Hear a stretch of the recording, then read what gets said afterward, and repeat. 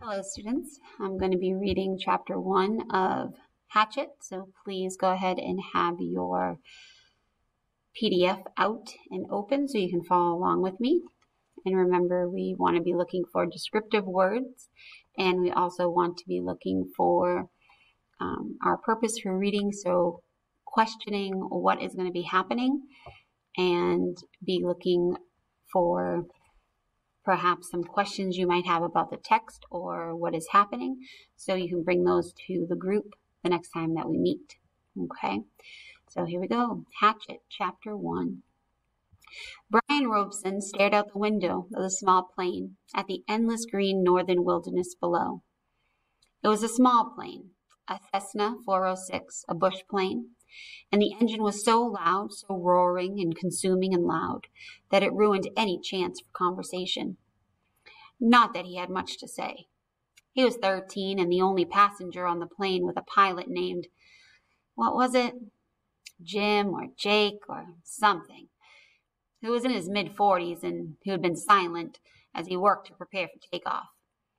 In feet, since Brian had come to the small airport in Hampton, New York, to meet the plane, driven by his mother, the pilot had spoken only 5 words to him.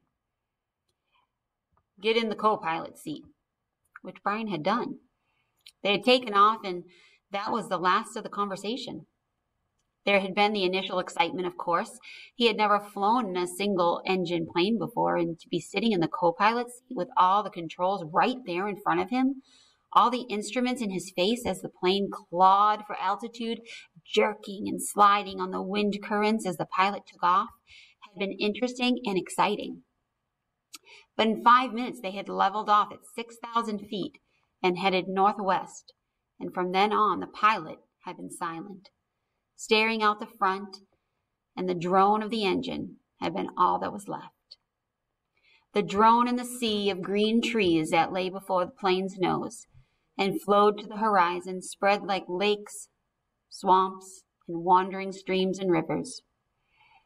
Now Brian sat, looking out the window with the roar thundering through his ears, and tried to catalog what had led up to his taking this flight.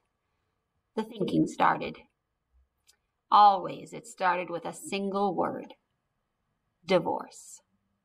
It was an ugly word, he thought, a tearing, ugly word that meant fights and yelling, lawyers.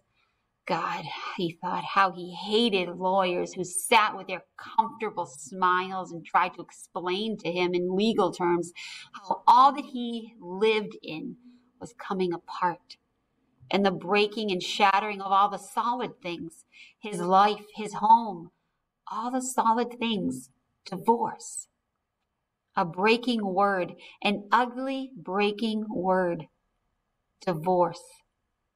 Secrets. No, not secrets so much as just the secret. What he knew and had not told anybody, what he knew about his mother that had caused the divorce. What he knew, the secret. Divorce. The secret. Brian felt his eyes beginning to burn and knew that there would be tears. He had cried for a time, but that was gone now. He didn't cry now. Instead, his eyes burned and tears came, the seeping tears that burned. But he didn't cry. He wiped his eyes with a finger and looked at the pilot out of the corner of his eye to make sure he hadn't noticed the burning and the tears. The pilot sat large, his hands lightly on the wheel, feet on the rudder pedals, and he seemed more a machine than a man, an extension of the plane. On the dashboard in front of him, Brian saw dials, switches, meters, knobs, levers, cranks, lights, handles that were wiggling and flickering, all indicating nothing that he understood, and the pilot seemed the same way. Part of the plane, not human. When he saw Brian look at him, the pilot seemed to open up a bit, and he smiled. Ever fly in a co-pilot seat before? He leaned over and lifted the headset off his right ear to put it on his temple, yelling to overcome the sound of the engine. Brian shook his head. He had never been in any kind of plane, never seen the cockpit of a plane except in films or on television, and it was loud and confusing. First time. It's not as complicated as it looks. A plane like this almost flies itself, the pilot shrugged. Makes my job easy. He took Brian's left arm. Here, put your hands on the controls, your feet on the rudder pedals, and I'll show you what I mean. Brian shook his head. I'd better not. Sure, try it. Brian reached out and took the wheel in a grip so tight that his knuckles were white. He pushed his feet down on the pedals, and the plane slewed suddenly to the right. Not so hard. Take her light, take her light. Brian eased off, relaxed his grip, and the burning in his eyes was forgotten momentarily as the vibration of the plane came through the wheel and the pedals. It seemed almost alive. See? The pilot let go of his wheel, raised his hands in the air, and took his feet off the pedals to show Brian he was actually flying the plane alone. Simple. Now turn the wheel a little to the right and push on the right rudder pedal a small amount. Brian turned the wheel slightly and the plane immediately banked to the right, and when he pressed on the right rudder pedal, the nose slid across the horizon to the right. He left off on the pressure and straightened the wheel, and the plane righted itself. Now you can turn. Bring her back to the left a little. Brian turned the wheel left and pushed on the left pedal, and the plane came back around. It's easy, he smiled. At least this part. The pilot nodded. All of flying is easy. Just takes learning. Like everything else. Like everything else. He took the controls back and then reached up and rubbed his left shoulder. Aches and pains. Must be getting old. Brian let go of the controls and moved his feet away from the pedals as the pilot put his hands on the wheel. Thank you. But the pilot had already put his headset back on, and the gratitude was lost in the engine noise, and things went back to Brian looking out the window at the ocean of trees and lakes. The burning eyes did not come back, but memories did. They came flooding in, the words, always the words. Divorce, the secret, fights, split, the big split. Brian's father did not understand as Brian did, knew only that Brian's mother wanted to break the marriage apart.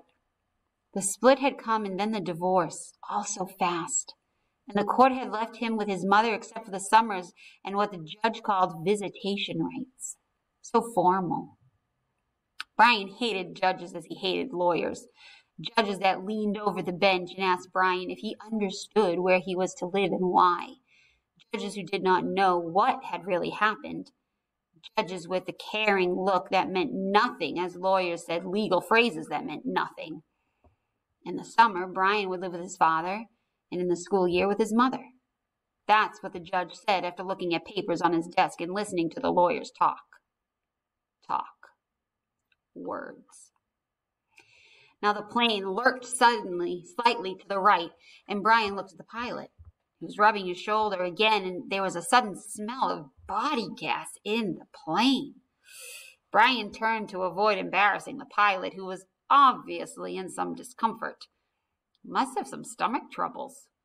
So this summer, the first summer, when he was allowed to have visitation rights with his father, with the divorce only 1 month old, Brian was heading north. His father was a mechanical engineer who had designed or invented a new drill bit for oil drilling, a self-cleaning, self-sharpening bit. He was working in the oil fields of Canada, up on the tree line where the tundra started and the forest ended. Brian was riding up from New York with some drilling equipment. It was lashed down in the rear of the plane next to a fabric bag that the pilot had called a survival pack, which had emergency supplies in case they had to make an emergency landing. It had to be specially made in the city, riding in a bush plane with a pilot named Jim or Jake or something, who had turned out to be an all right guy, letting him fly and all. Except for the smell. Oof, now there was a constant odor. And Brian took another look at the pilot and found him rubbing the shoulder and down the arm now, down his left arm, letting go more gas and wincing. Probably something he ate, Brian thought. His mother had driven him from the city to meet the plane at Hampton, where it came to pick up the drilling equipment. A drive in silence. A long drive in silence. 2.5 hours of sitting in the car, staring out the window, just as he was now staring out the window of the plane. Once, after an hour, when they were out of the city, she turned to him. Look, can't we talk this over? Can't we talk this out? Can't you tell me what's bothering you? And there were the words again. Divorce. Split. The secret. How could he tell her what he knew? So he remained silent, shook his head and continued to stare unseeing at the countryside. And his mother had gone back to driving only to speak to him one more time when they were close to Hampton. She reached over the back of the seat and brought up a paper sack. I got something for you for the trip. Brian took the sack and opened the top. Inside there was a hatchet, the kind with a steel handle and a rubber hand grip. The head was in a stout leather case that had a brass riveted belt loop. It goes on your belt. His mother spoke now without looking at him. There were some farm trucks on the road now, and she had to weave through them and watch traffic. The man at the store said you could use it, you know, in the woods with your father. Dad, he thought. Not my father, my dad. Thanks. It's really nice. But the words sounded hollow, even to Brian. Try it on. See how it looks on your belt. And normally he would have said no. Would normally have said no, that it would look too hokey to have a hatchet on your belt. Those were the normal things he would say. But her voice was thin and had a sound like something thin that would break if you touched it. And he felt bad for not speaking to her. Knowing what he knew, even with the anger, the hot, white hate of his anger at her, he still felt bad for not speaking to her. And so to humor her, he loosened his belt and pulled the right side out and put the hatchet on and rethreaded the belt. Scooch around so I can see. He moved around in the seat, feeling only slightly ridiculous. She nodded. Just like a scout. My little scout. And there was the tenderness in her voice that she had when he was small. The tenderness that she had when he was small and sick with a cold. And she put her hand on his forehead and the burning came into his eyes again. And he had turned away from her and looked out the window. Forgotten the hatchet on his belt, and so arrived at the plane with the hatchet still on his belt. Because it was a bush flight from a small airport, there had been no security, and the plane had been waiting. With the engine running when he arrived, and he had grabbed his suitcase and pack bag and ran for the plane without stopping to remove the hatchet. So it was still on his belt. At first he had been embarrassed, but the pilot said nothing about it, and Brian forgot it as they took off and began flying. Ugh, more smell now. Bad. Brian turned again to glance at the pilot, who had both hands on his stomach and was grimacing in pain. Reaching for the left shoulder again as Brian watched. Oh no, kid. The pilot's words were a hiss, barely audible. Bad aches here, bad aches. Thought it was something I ate, but... He stopped as a fresh spasm of pain hit him. Even Brian could see how bad it was. The pain drove the pilot back into the seat, back and down. I've never had anything like this. The pilot reached for the switch on his mic cord, his hand coming up in a small arc from his stomach, and he flipped the switch and said, This is Flight 46.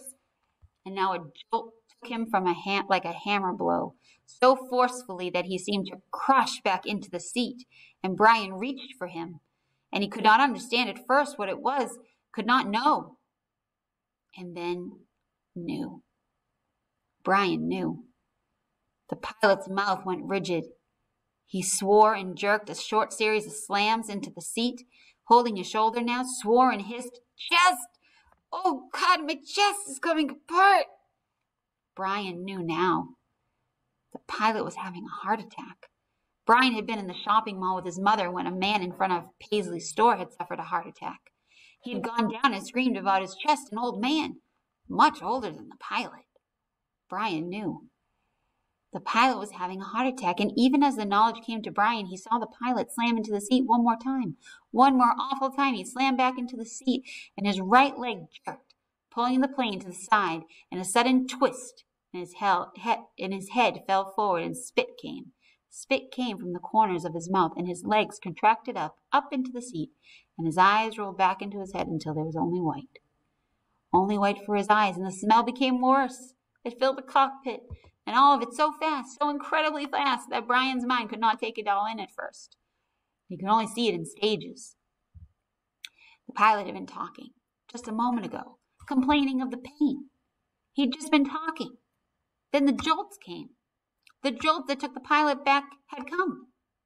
And now Brian sat, and there was a strange feeling of silence in the thrumming roar of the engine. A strange feeling of silence in being alone. Brian was stopped. He was stopped. Inside he was stopped. He could not think past what he saw, what he felt. All was stopped. The very core of him, the very center of Brian Robeson, was stopped and stricken with a white flash of horror. A terror so intense that his breathing, his thinking, and nearly his heart had stopped.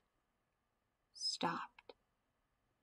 Seconds passed, seconds that became all his life, and he began to know what he was seeing, began to understand that what he saw and that what was worse, so much worse, that he wanted to make his mind freeze again. He was sitting in a bush plane roaring 7,000 feet above the northern wilderness with a pilot who had suffered a massive heart attack and who was either dead or in something close to a coma. He was alone. In the roaring plane with no pilot, he was alone. Alone.